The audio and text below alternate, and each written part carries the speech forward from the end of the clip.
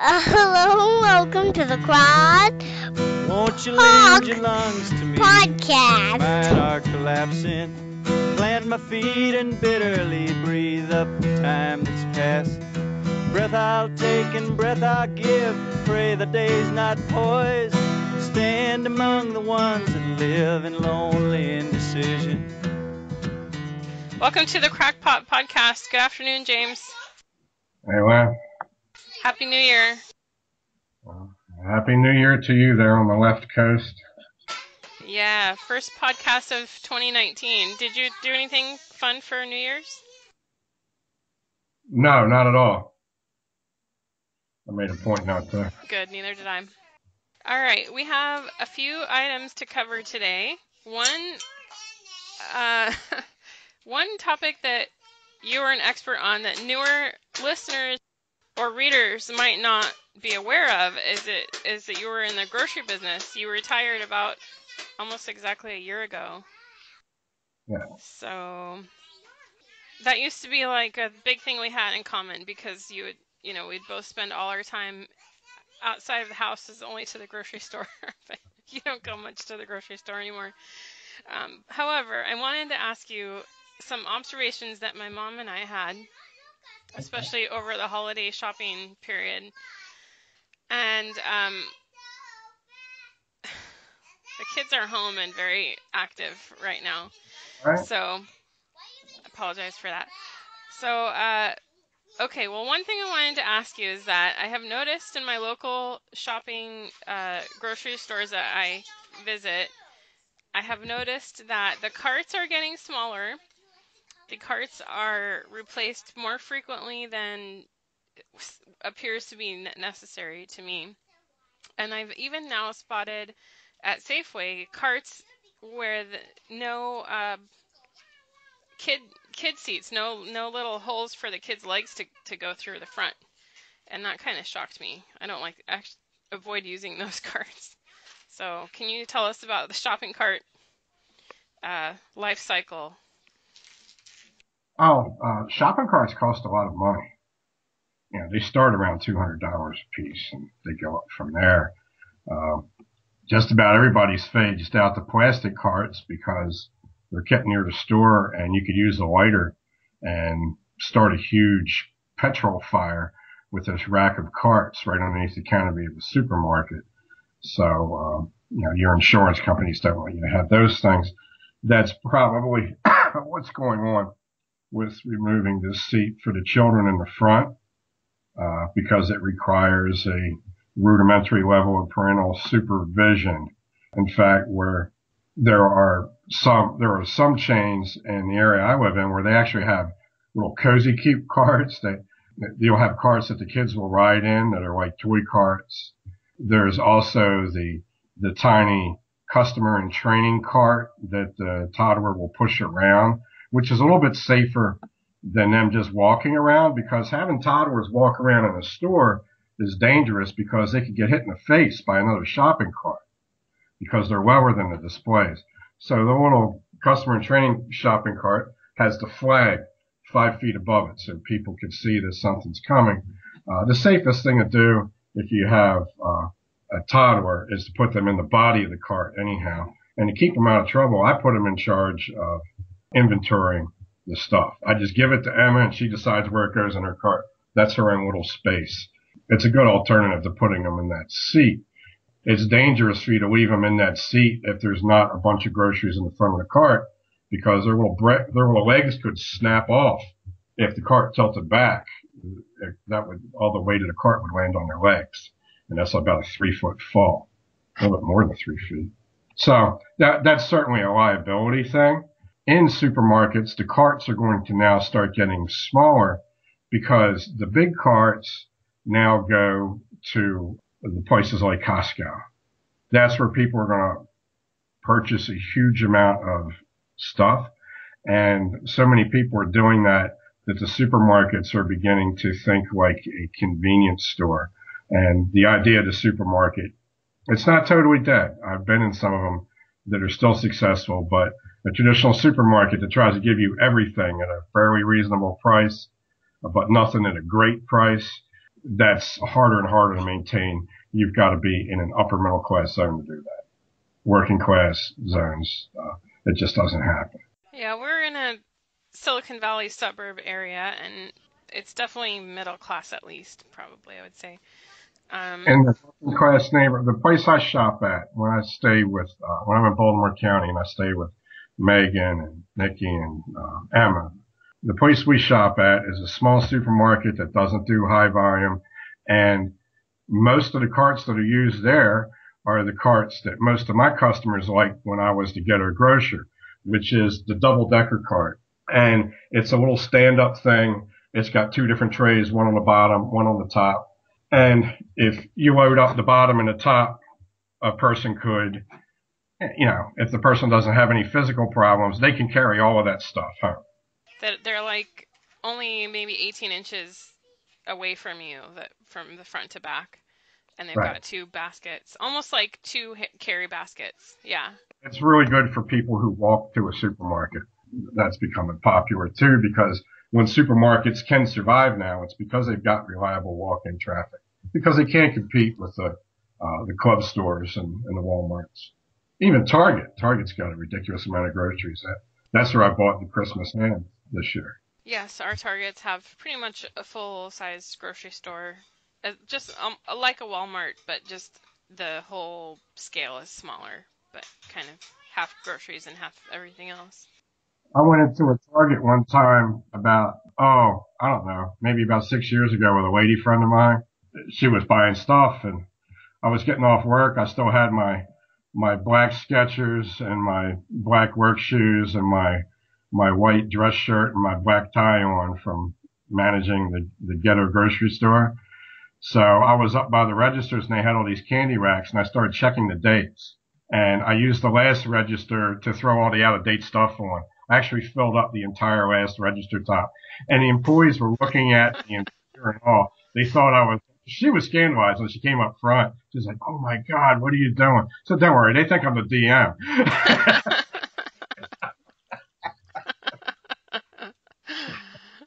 Or some kind of mercenary manager come to inspect or something. I was thinking that it may be because I live in bug world here that there are more people without any children, so they're making these carts with no little toddler seat in the front. That could be. It could be cheaper not to put that piece in. That's usually when you're racking up carts, which is how I started in the business. Usually where a shopping cart malfunctions is with that piece right there, and it cuts down the life of it, how long you can use it. So that's probably part of the calculation. Yeah, the straps get tangled up and everything kind of gets jammed. I've seen that many times. Yeah, and I do try to put even my older daughter in the bucket of the cart just because it's too wild, especially in the parking lot and everything. I just want to get everybody safely back to the car. So, and I had my older daughter take a leap out of the toddler seat when I was extremely pregnant with my next daughter. So she was around 2 and 3 months or so, and she just jumped out onto the concrete floor, and luckily she landed kind of spread out, did not hurt herself, but she's that wild kind of kid that does that. So be careful out there. When I put Emma in the body of the cart, when we get to the register, she stands up and she heaves the groceries onto the belt like she's some stevedore from 100 years ago. Yeah. Yes. We do that also. Next topic, James, there's a video. I sent you the link, but you were unable to reach the link. But through the magic of Skype, I have been able to share this video with you. So this is from the New York Post. The headline is "Chaos on Subway Platform as Cop Fights Off Hostile Vagrants." Dated December 24th, 2018. So I'm going to share the screen with you again and play this video.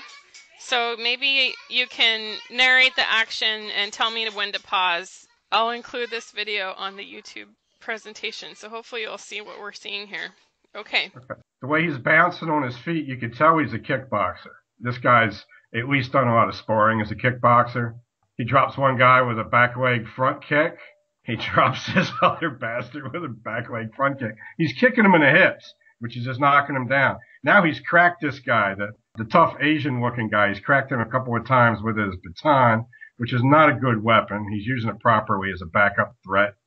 He's carrying his lead arm kind of low and ahead to potentially check somebody. There's a couple of good Samaritans he stiff arms this one asshole into the subway track well, which is great. And then he hits this other guy with a stick that tries to close on him. So there's two good Samaritans there. One little guy in a tan jacket that's trying to block the crowd from attacking the cop. And then there's the guy that looks like Tommy Sotomayor in a tan jacket that actually successfully held these guys back for a while, and the cop's like, no, let him go. So I think this guy did an excellent job. That's the best way to use an ass baton. It doesn't survive that many good hits. So you just use it to keep them from closing with you. And this guy used the best self-defense kick that a tall man can use. It was a back leg front kick to the hip. Most people just are not going to stand up to that. A taller, stronger guy. And this guy he was physically superior to all these guys he was dealing with. He looked like he was about 6'2", 180. The guy that was throwing, his build pretty similar to a couple guys I'm working with right now. Good job. Good job to the cop. The big danger there is that one of these guys gets his gun. And that's really the whole problem with, if he was a chick, if this was a 5'2" dumperama babe cop, they'd have just had her gun and weapons and everything. And a lot of male cops wouldn't have done very well here too. So as far as cops go that are going to be in a position to have to deal with a crowd of vagrants like that, you need this kind of kickboxer type cop, or you need the Samoan throw your ass around and drop you on your head kind of concrete football player cop to control a crowd. The little cop that's not very athletic, he needs a partner or he needs to start shooting people, and then that's going to get him hung. So it looks like this guy was really correctly selected for his job. My little bit of time I spent in New York, most of the cops are in groups of 5. They're heavily armed. They're very arrogant and big. And then most of the vagrants are in groups of 5 to 15. So I suppose it could be a problem if one cop ends up out on his own. I don't know how that happened, but he did a great job. And it's an excellent self-defense. It was ruined by the fact that a subway train did not come speeding by after that. We can't have everything. You can't have everything. It was good though. I like the two good Samaritans, two different guys in tan jackets. But I just was amazed at how fragile the vagrants looked. Maybe the cop just made it look easy, but they looked like they were just sort of lumbering towards him. And 2 of them were dangerous. The first guy he dropped was not dangerous. The second guy he dropped got back up. Yeah. He had to hit him in the head twice with the baton and then stiff arm him to get him back again. And then the last guy that he stiff armed into the stairwell, he was potentially dangerous. If this guy didn't have the skills he did, that guy might have took him down into that concrete trench where the train goes. The guy in the blue that came in on him looked like he was ready to push the cop down there too. And then the cop hit him with a baton and the guy backed up. So of those 5 guys, 3 of them were actually dangerous. The other 2 just got in the way and made it harder for the 3 that were a little bit more dangerous. That would have been a very dangerous thing for most unarmed guys. To do. So what if they were carrying other weapons of their own? So that guy, the cop already had the baton in his hand, which would make it harder to deploy his gun if he needed it. So he was also kind of taking a risk that the vagrants weren't better armed either. Well, that's the conundrum with this. If he uses his gun, he loses his job. Okay, so the gun now in the world of the Chuck Norris rule, the gun can only come out after they've already shot at you if you're a cop. Now, in New York, my couple of trips in New York, it's a science fiction police state. Big, arrogant, heavily armed cops all over the place. I saw more brand new cop SUVs in 2 minutes in New York City this past fall than I would see in Baltimore for a year. Yeah, I mean, it's just ridiculous. They're heavily armed. They got a lot of equipment. And they've done a really good job of disarming the city. Okay, so the chances that the guy's going to have a weapon in a place like that, especially in the subways where it's heavily policed, it's not going to be that great. And now about that subway chute where the tracks are, where the train goes through, I talked to guys that went into those things before when they were kids, and they said that once that train comes, there's nowhere to hide because there's this hollow concrete space on the side of the tracks that people had fallen in would try to roll into, but that's where these iron bars stick out from underneath the train to make contact with the electrical elements on the side. So what looks like it's a safe place, if you would roll into that, you would just get chewed up by these iron bars going 60 miles an hour and electrocuted at the same time. It's really, there's nothing that's more of a horror show than getting thrown down in one of those. And one of these guys at least tried to put that cop down. A push is something that a drunk idiot can pull off. Pushing is a primitive tactic. It's the primary tactic used by criminal women when they attack normal women, is they just push them down and then they kick them. And most people push down easily. But you can see this guy had his knees bent. He was bouncing around on the balls of his feet, not up in the air, but he was doing a flex bounce on the balls of his feet. So he wasn't going to be pushed around easily. So excellent job. Okay, I want to ask you about Baltimore because the Murder Bowl has concluded and the final official tally for Baltimore was 307. Is that right? Well, that's right, and it's not right. Because I know for a fact that 5 murders were taken off after they were put up as a list. They were recategorized as something else. And then this is a homicide, and it gets recategorized as something else. So that's 5. And I also ran into a Baltimore City police officer who pretty much threatened to kill me if I wrote about it, but I did anyhow. I ran into him at a bar in a small town in Pennsylvania where these guys run and hide after they get done, working in the nightmare of Baltimore City. He said that they go out of their way not to list somebody who dies in the hospital due to a shooting as a homicide. Sometimes they get listed, sometimes they don't. Everybody that's found dead on the street pretty much gets listed, but the ones that die in the hospital, they're looking for another way to explain it. And it's not listed as a murder. And this is no surprise because, last year there was a 26%, supposedly a 26% increase in murders and only a 5% increase in other violent crimes. Well, that's just because the other violent crimes are all being recategorized. For instance, the Baltimore City Police Department in Baltimore County will never list anything as a home invasion. They won't even put that out there. You can't get home invasions. It's a burglary now. It's now Bilbo Baggins sneaking into the dragon's lair to get a ring or a golden cup or something. It's no longer some goon coming in and putting a gun to your head and saying, "Give me all your shit." Okay, well, we had a comment on a YouTube video, like an older video, asking about Detective Suter.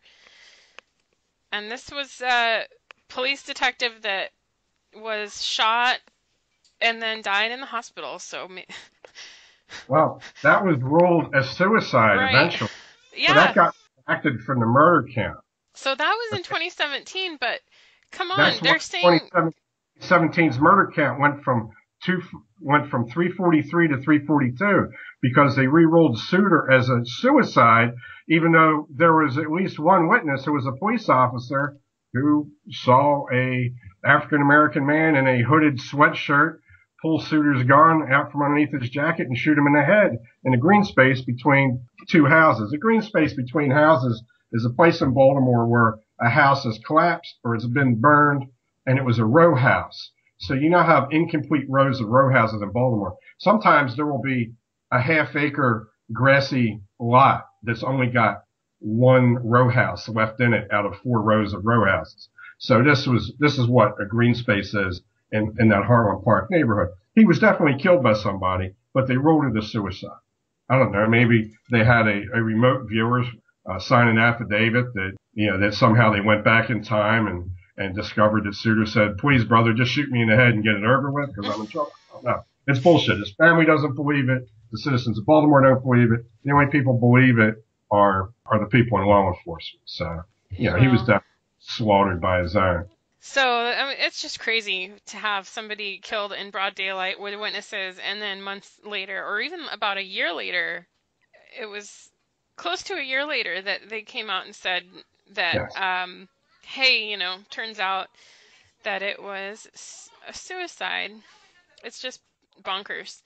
Originally, the cops thought it was a gang hitter from another state, because this was not too long after the Dallas thing and some areas in southern United States in the western United States where gang members had actually called in hits on cops. And there was also the memory amongst the police of what happened in Washington, D.C. in the mid-90s. One year, 5 cops were killed on duty by guys that essentially ambushed them and executed them. So one of them that wasn't killed was attacked with rebar. And actually, Fred, he's got like 200,000 readers. His name's Fred. He used to be Fred Reed.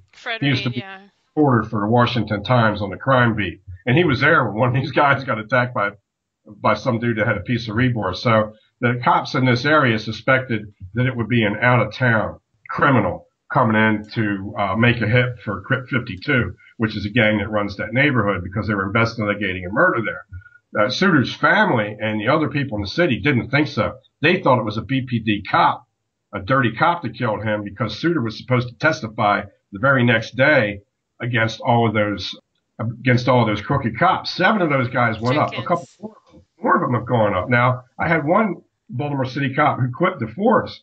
What he told me that I talked to, he told me that there's a crooked female cop that actually was supervising the guy that got burned for supervising the other 7 crooked cops. Okay, so what he told me is they only got the soldiers and the sergeant. They didn't get the lieutenant or the captain or the major. That this hierarchy of corruption went all the way up, and basically they just took out from the sergeant down. So the regular citizens in Baltimore have suspected that it was a cop either from here or from some other municipality that was brought in to murder Suter because he was going to testify at trial, and they weren't sure what he was going to say. Yeah, we're just making wild speculation. This is not for informational purposes. This is an entertainment podcast. But let me ask you, what is the level of policing in Baltimore? Is it rock bottom? Like, do the cops... Because you're describing an environment where I just can't imagine cops trying to do their job. So is it rock bottom, or does it have more to go? It can get worse, but I can tell you, I talked to Nikki, who's this pretty young thing, weighs about 105 pounds, goes to work in high heels. She got chased down the street, okay, to a parking garage that she was going to by 2 Mexicans. Mr. Muhammad was off duty. He wasn't there to protect her. That's the homeless black dude that got put on trial for murder for beating to death one of the 3 Mexicans that tried to kill him one night. Okay, but he got off and he's back on duty, but he wasn't on duty then. The cops did nothing. These dudes chased her right by cops. The guy that protected her, and this is the Central Precinct at Baltimore Street. The guy that protected her was the Middle Eastern guy that was working as the parking garage attendant, did like a counterattack against these 2 watermelon head Mexican guys and charged down the ramp at him, and they ran away. And even Yolanda Bonet, who was a girl that previously protected Nikki from a couple of vagrants of her own race down there. She sometimes carries a 25 auto, sometimes mace, sometimes both. And she's this very brash queen. And when Nikki told her what happened, she told her that 2 black dudes had just chased her down Baltimore Street on her way back from lunch. That she had to kick off her heels and run. She didn't have her gun on her, so she had to run. That this is within 75 yards of the largest police station in Baltimore City. Okay, and drug deals are done within 10 feet of cops. Now, this is like the rule that drug dealers use at night, because the only safe place to do a drug deal down there at night is when the cops have their back turned to you and they're like 5 or 10 feet away, because they figure nobody's going to come up and pull out a gun and start popping when you got 5 cops right there. All right. But yet the cops are not going to interfere with your transaction either. But the number one priority of the Baltimore City Police Department, as assigned by the mayor, is to investigate itself. The number 2 priority is to buy back guns. Did you see that someone had a rocket launcher? Yeah. And just tally the crimes and downgrade the crimes, right? I mean, Yes. they'll show up after the fact and minimize the report writing needed. The third tier seems to have switched from drug enforcement to going against specific crimes. They want to prosecute gun crimes. So now gun violence is regarded as different than violence in Baltimore. So stabbings and stuff. They haven't even interviewed anybody about this woman getting stabbed to death on Thanksgiving night. Okay. Nobody's been arrested. Nobody's talking or anything. The way to kill somebody and get away from it with it in Baltimore for sure is to stab them, because there's some kind of federal incentive here to just do something about gun crimes. And it also seems to dovetail with some kind of leftist agenda with, anti-gun ownership. Yeah. They're big on that. And the other thing is, a federal prosecutor has been assigned to prosecute fentanyl cases. And our ghetto girl state's attorney, I saw her speak on this, and she stuck her thumb up at this guy and let everybody know if they're going to sell fentanyl in Baltimore, they're going to have to deal with somebody who actually knows how to put a legal case together. So I'm glad I don't live there anymore. I just visit. Just skirting around the outsides of it, the outskirts of it is bad enough. I walk through a playground next to the rec center where I used to box and find shell casings on the ground and find out that a local father was stuck up at 1:30 in the afternoon while pushing his daughter on the swing set by 3 goons that got out of a car with guns. This kind of stuff doesn't get reported. That did not make the newspaper or a single news station. That was a social media report. One of the only things that Facebook is any good for is reporting on local crime, and that's not used. That's not being sourced anymore. Everything's coming straight from the police to the news stations as far as what crime is being reported. For a couple of years, they were using that as a resource, but they've stopped. It's so important to try to understand something locally. Like, we have these, I'm thinking about Nate Silver, who does the 538 website, and he's all about analyzing the numbers, but these guys just take the numbers at face value. They have no idea what is actually going on in places like Baltimore. And I freely admit that Baltimore might be, might be the very worst in the country. Yeah, and the thing is, as things get worse in other places, the same thing's going to happen. All right. The numbers are going to be adjusted down. So that's why I didn't complain too much about the murder rate. It still means cities between 500,000, cities over 500,000. Baltimore is by far the most dangerous place. Detroit's like 60 kills away from Baltimore. That's how bad it is. But the most vicious cities are the ones that are even smaller. St. Louis is consistently posted more kills per person than Baltimore has. And then you go farther down in that to the even smaller cities like Flint, Capitol Heights, Maryland. And it just gets worse the smaller that these places get. And at the same time, you see that there's a huge uptick in crime outside of Baltimore and Detroit in the surrounding suburban municipality. So at the same time, the crime is being suppressed. The numbers are being suppressed and lied about in the main municipality. That municipality is doing what it can to push that crime outward. That's actually in cooperation with criminal elements who want pressure fields to go harvest. So you do definitely have the criminals and the city administrations and police forces are working together in terms of encouraging the spread of violent crime to surrounding suburbs. That's definitely ongoing around the country and different cities. You mentioned also that the number of vacant homes in Baltimore is being severely understated. Yes. How are they doing that?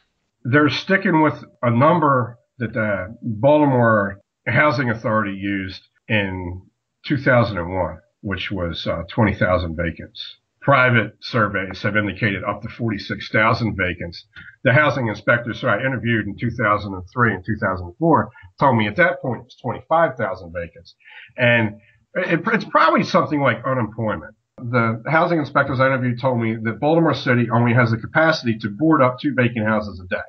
Okay. And only then, once it gets boarded up, is it then considered a vacant house. So with 4 guys and 2 vans, you can't have any more than 700? You can only add like 700 vacant houses a year to the official tally because you can only board up 2 of them a day. So it takes two guys a whole day to properly board up one of these houses. It could be as simple as that. It's like the unemployment numbers. Once you get kicked off the unemployment rolls, once you've been chronically unemployed and can no longer collect unemployment, you're magically now no longer unemployed, even though you're still unemployed. So it might not even be anything dishonest. It's probably just lazy bureaucracy. They don't have anybody to go out and actually make a survey.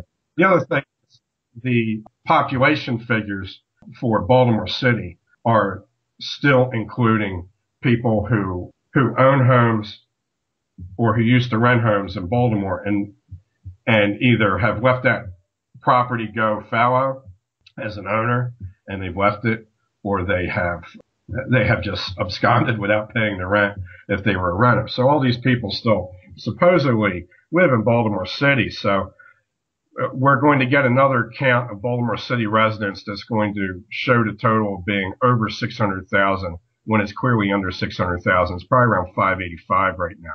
And last year, I think the total was given was like 610.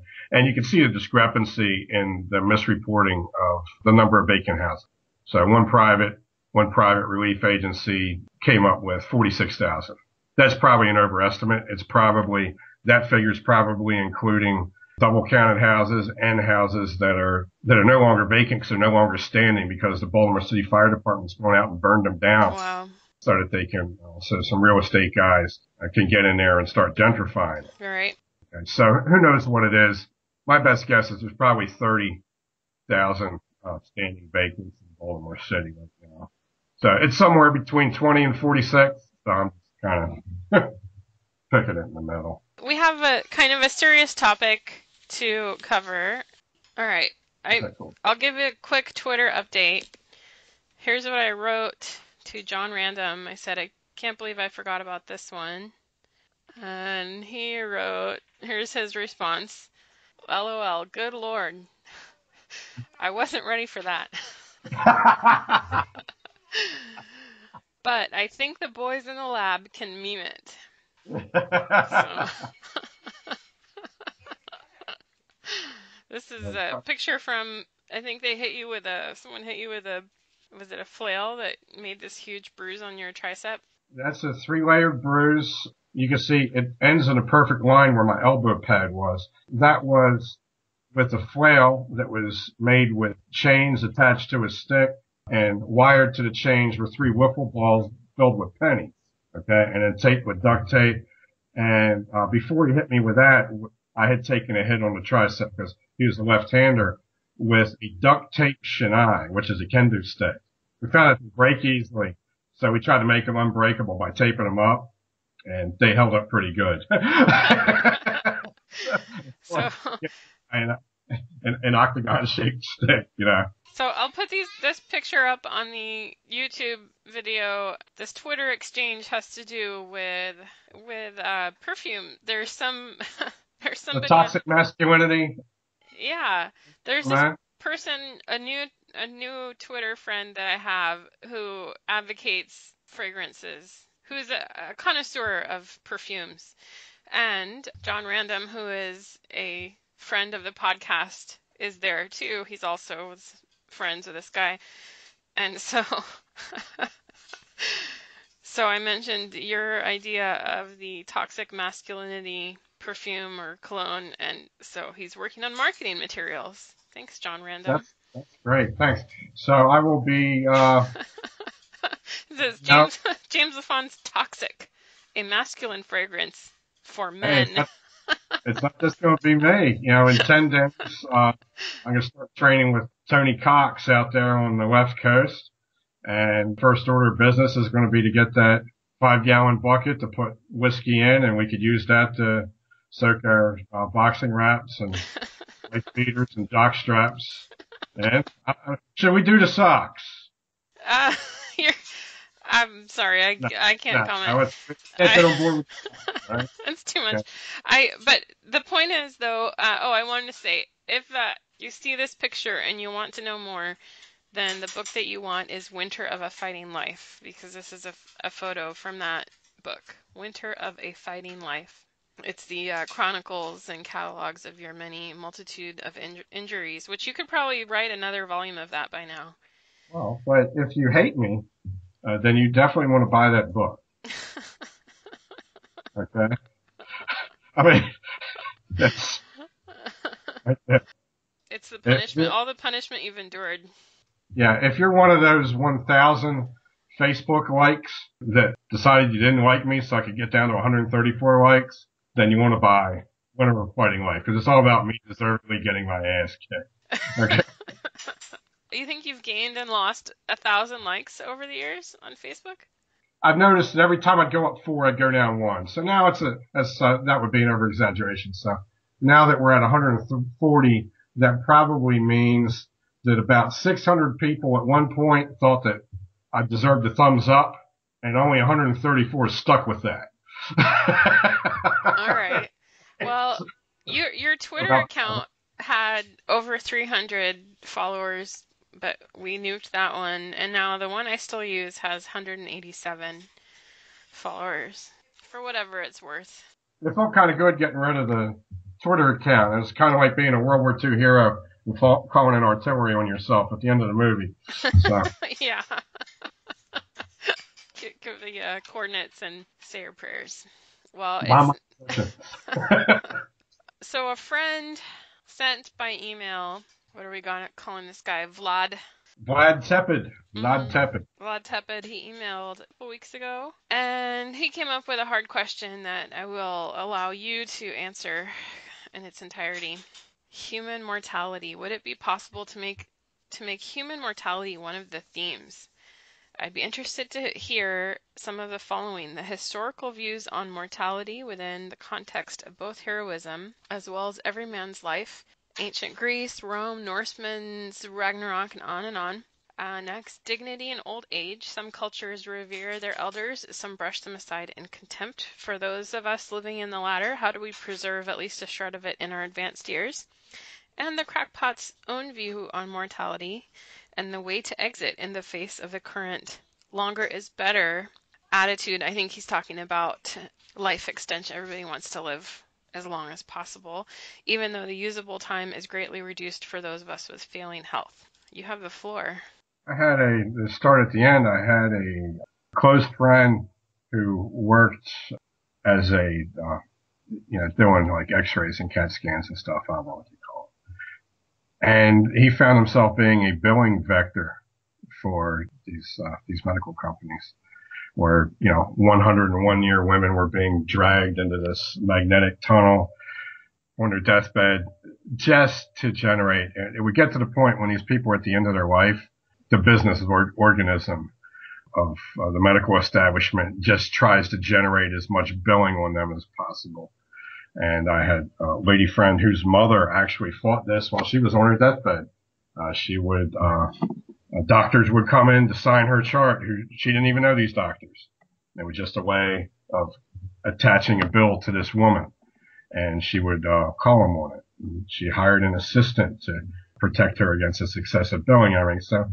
So yeah, we're the whole fate of the being in the hands of this medical establishment after the point where we can't really do what we would like to do anymore. That's pretty grim indeed, and I'm not looking forward to having any such life. As far as maintaining my dignity as I wheeze across the world, I just try to help out younger people and do in writing what I can do to fight the world that was designed to eat my soul. That's it. As far as trying to maintain my dignity, my books. Whenever I go, I'm going to have books that haven't been published yet that are still going to be coming out. So in a way, I'll still be around. I think of myself as laying truth landmines in the whole lie matrix. So that's how I'm doing it myself. And from the day to day, it just makes you feel good to be able to help somebody that's still got a chance of doing something productive and maybe having a better life. So I pretty much go those two routes, just my writing and helping younger people. The ancient idea of mortality it's something that I've been working on. Everywhere around the world, it starts out with animism, which is the generalized notion that people are part of nature, they come from nature, and they go back into nature.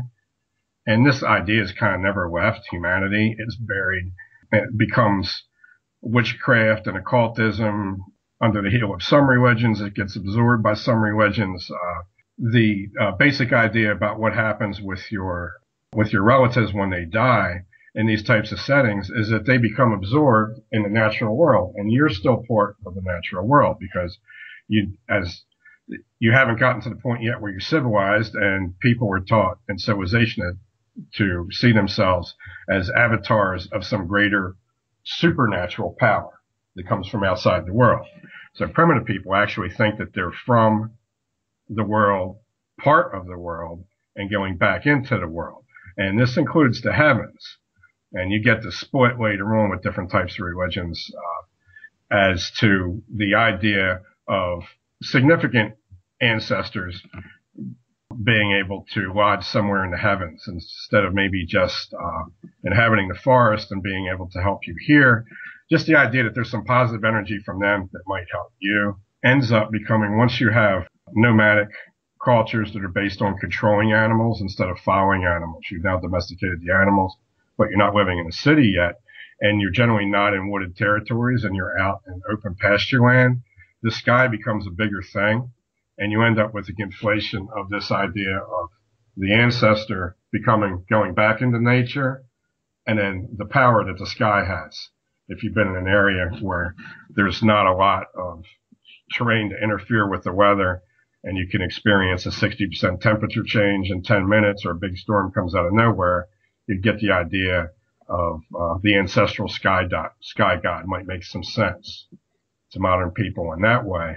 And at the same time that this is happening, you have agrarian civilizations developing in river valleys where you have priesthoods managing Mother Earth cults that would, in a lot of aspects, would probably make people think of a lot of the feminism that's going on today.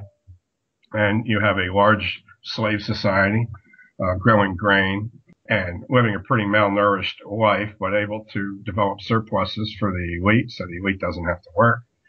And this is where you'll usually get seated earth cults. Most of our revealed religions are a combination, the basis for them are a combination of these seated earth cults where you have usually the sun, or the sun is a sacrifice. There's the earth mother, and then the sun is a sacrifice. And you can read Osiris and Isis, and then the myth of Persephone are two things that touch on this. Of course, this unhappy little matrix where all the women have arthritis in their knees by the age of 30 from grinding grain, and all the men have hernias and broken backs from heavy farming. This order gets conquered by the nomads. These people can never defend themselves against the nomads. They're also incapable of opposing their will on the majority of people who still live a natural way of life in forested areas or mountainous areas or swamps. Once the nomads conquer the river valleys, then they actually have the surplus to continue their nomad ways without pasture. They could then go into forested and mountainous areas and work on imposing their will on the people who still hold animistic beliefs.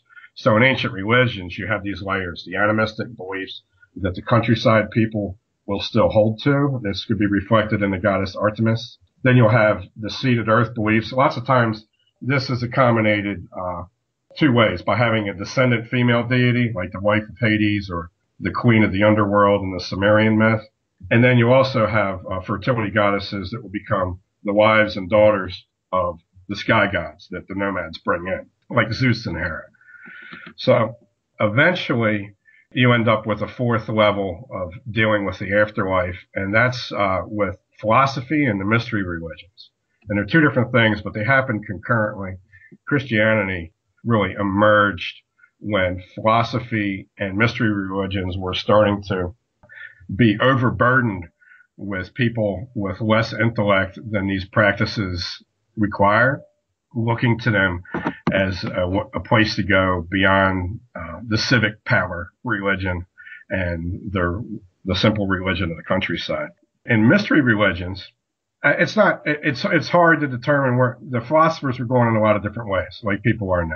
Okay? There was people trying to figure it out. But what was going on with the mystery religions is methods that were used by animistic people for vision quests, that like a coming of age thing for a young man to try to find his purpose in life.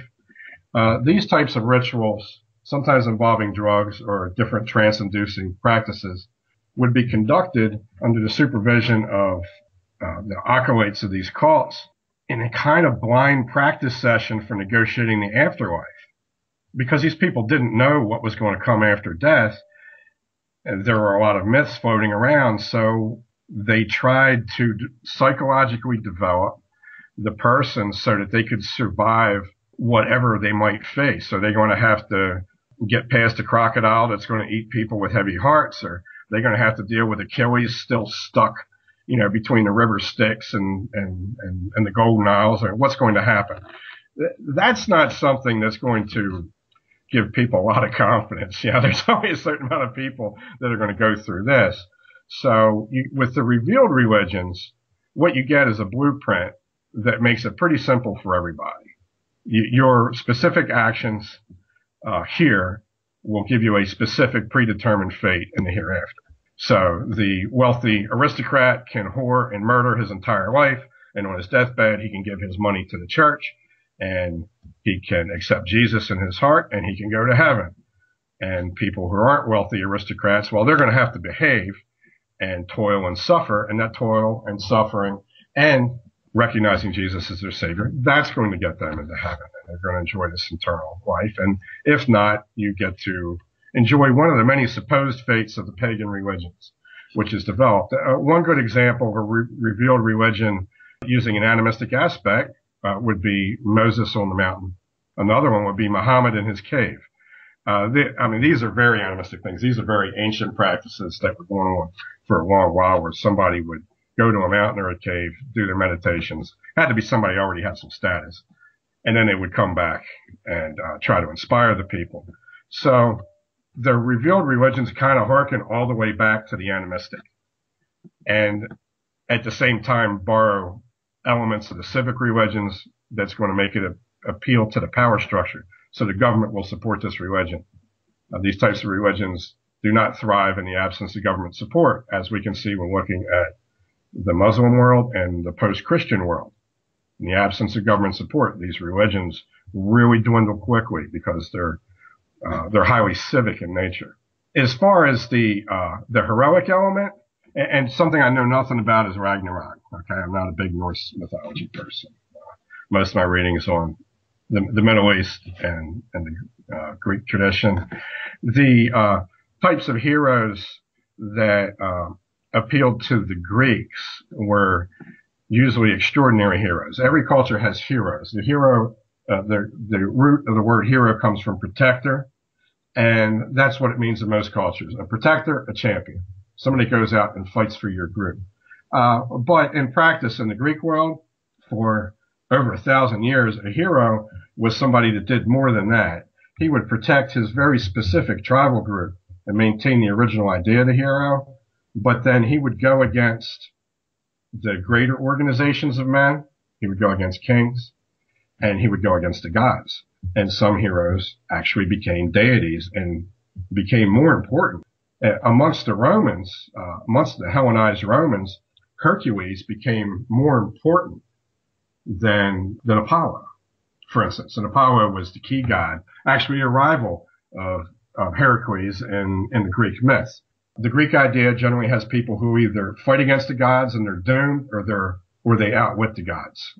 So that's Achilles and Odysseus right there. And this goes all the way back to the earlier Indo-European tradition, which is shown with Gilgamesh and Enkidu going against the gods. One of them transcends it. One of them is doomed by it. The Roman idea was more civic. The Roman idea of the hero was that the hero was elevated to a type of sainthood and was remembered because he fought for his civilization and his God at the same time. So Horatio at the bridge, to Roland, Arthur, and Joan of Arc would probably be the last one. And Joan of Arc gives you the idea of where this type of heroism goes. It's totally co-opted by the system. She was simply the sacrificial avatar for a king that couldn't even save her from his enemies. So at that point, you just get down to the disposable military hero that gets ground up and he at least gets a footnote or maybe even a book. So the idea of heroism, as far as going against the gods and against the system, would probably today most apply to people who are dissident thinkers. And it's one reason why Tyson Fury became so popular. As a boxer who's not a crowd-pleasing fighter, he usually wins stinkers because he just makes the other guy miss. But he actually came out and spoke up for his people against the government. And for many of our people, since we're in a post-Christian era now, and the Christian notion of the hero was inherited directly from Rome. Okay, it was the civic hero that becomes the crusader and the conquistador, the person that's fighting for the system and the God unified. But now that the system has become God, and you still have people that claim the older ideas or newer ideas, then more likely you're going to see somebody heroized that just speaks up against the system and somehow doesn't get crushed by it.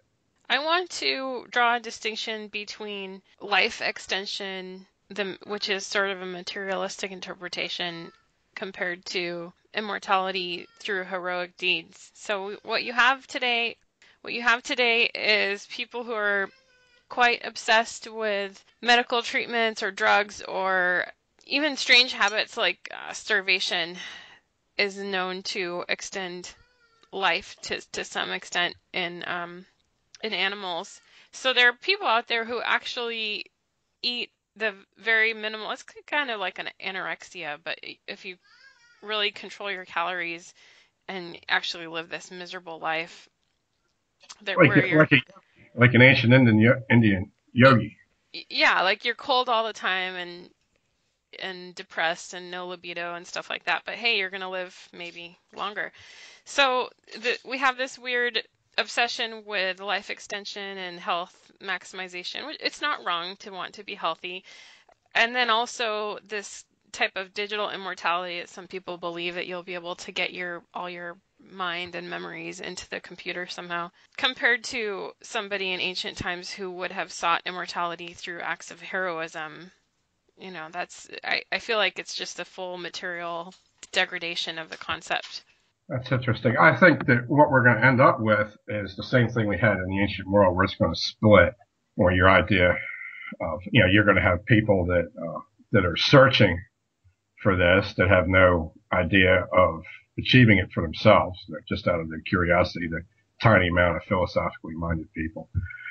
As far as the life extension goes, searching for that clawing for every breath, I think that really comes from the atheistic construct of our civilization, because really this civilization is our God. This is what it is. If you're a Christian or a Muslim or something, you're a heretic when it comes to the point of view of this civilization. I mean, yeah, they'll use their Christian Zionists to fight their wars and stuff like that, but this civilization is for itself, and it's a way of keeping the most people breathing for the longest period of time at the same time.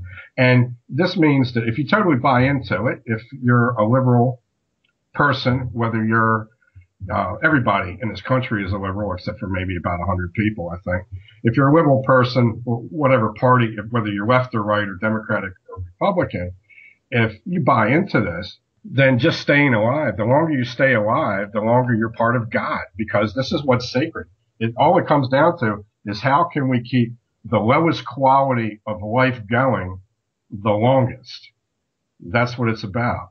So I see that clinging to life there. On the other hand, you are going to see on the tech end, you're going to see people like this fiend Bezos. Is that what his name is? Okay. Actually try to construct themselves as a deity and try to upload their consciousness into some kind of device and get it into a worldwide network. And these same people are going to be the only people that are going to demonstrate a consistent desire to expand human habitation and actually own planets. You're going to see guys trying to put their names on a planet or a moon or an asteroid or something and actually own it as their fief. And everybody there is going to be worshiping their mind through the computer system that they're going to be housed in. This is this is probably the only thing that science fiction writers have consistently predicted over the years that looks like it's going to happen. and happen a lot sooner than anybody thought. This whole thing about the transhumanism, I guess, is where that comes in here. I guess that's a type of immortality if you can do that. And then there's a type of immortality that relies on other people to actually expend energy to propagate your memory. Well, so that's heroic. And then the other kind would be hierarchical. And the hero was always against the hierarchy except when he served it. And when he served it, he would get the minimal immortality of being remembered. And that's it. So as far as trying to linger on, I'm somebody in bad health myself. I trashed my lungs working in freezers and refrigerated. The 20 below like dries out your lungs, and then when you go over and work in the dairy case, these all hold mold in them. So if I don't constantly take like expectorants, I'll pretty much just end up with brown goo for lungs after a while. I'm fighting that off as long as I can to finish writing all my books. But I would have no desire to get my lungs scrubbed or to get new lungs or get hooked up to a machine or something like that to continue breathing other people's air. So I have no desire for any heroic measures to extend the viability of my carcass. Personally, that's how I feel about it. Yeah, I have had occasion to see some family members at end of life, and yeah, it makes you think about how much you really want at that stage too. So I want to close out on a more lighthearted note. Yesterday was January 1st, 2019, and Brazil inaugurated their new president. I don't know how to say his first name, so it's President Bolsonaro. He had some really choice quotes here. He said that allowing good people to own guns discourages criminals and will reduce the homicide rate. He said that we're going to fight the Marxist trash in the education establishments. And he said that he held up Brazil's flag, which is green and yellow, and he said this flag will never be red, referring to communism. This flag will never be red unless it's because we are fighting, we're bleeding on it in the fight for our country. Wow. Did the American God Emperor have anything interesting to say? He said yes. He gave Bolsonaro a congratulatory tweet in response to that, and he said that the U.S. is with you. U.S. is with you. So that was nice, and so they made friends on Twitter. I don't know if they are following each other, but they did make friends. And then, yeah, he's been busy. Trump has been really busy on Twitter. But his New Year's greeting was all in capitals. Happy New Year to everyone, including the haters and the fake news media. 2019 will be a fantastic year for those not suffering from Trump derangement syndrome. Just calm down and enjoy the ride. Great things are happening for our country. So this guy's actually paying attention to his weight. He's such a gamer that he's studied himself as a social wrecking ball. Yes. Yeah.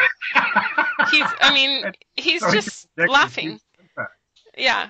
He's just saying that because he knows that it enrages. It's just enraging to people to read that. It makes me laugh. Oh, that's hilarious. Yeah, it is funny. Oh, do you know who Alexandria Ocasio-Cortez is? I saw her when I was staying in New Jersey at the strip club. I did see one of her ads. Yes. Okay. Yes. She's a big apparently going to be our president at some point. Yeah, that's what they say.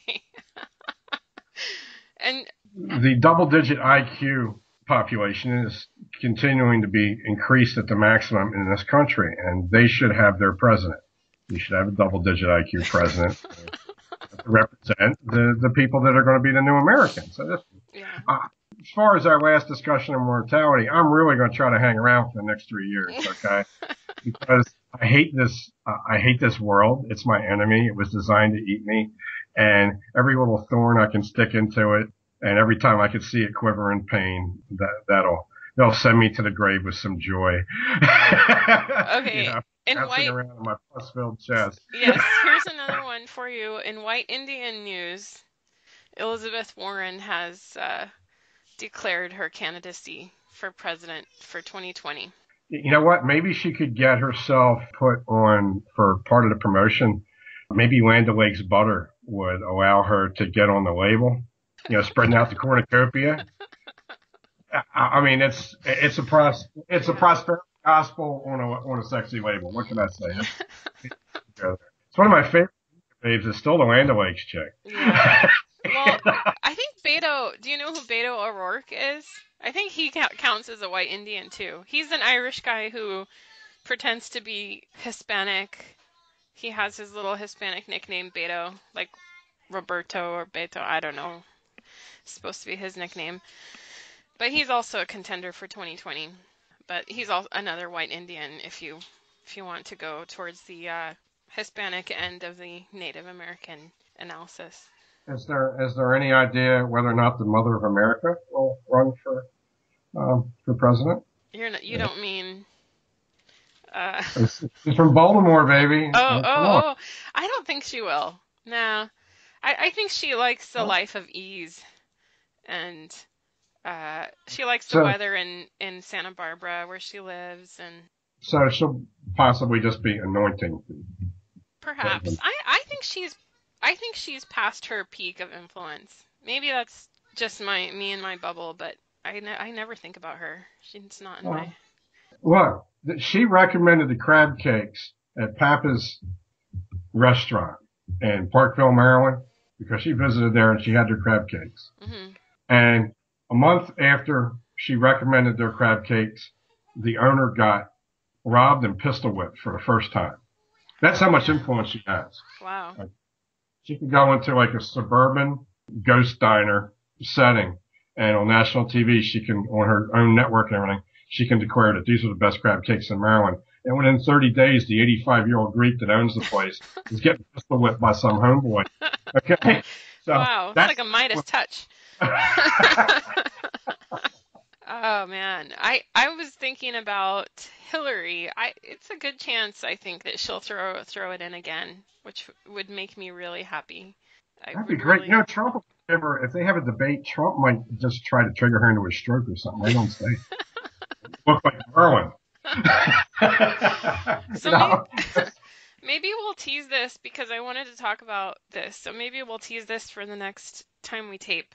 But I wanted to talk about a comparison, contrast with all of these women in power and compare to some historical examples of women in power. So I think we could talk about that next time. Sure. That's my biggest, longest standing history project is that one about the female influence in war. Mm-hmm. So sure, I would be glad to flex my misogyny muscle. I know. You always are. All right. Well, I think that's a good one. And thank you, Vlad Tepid. I'm going to finish writing the article that answers his question in a little bit more detail. All right. And post it sometime in the next couple of weeks. Very good.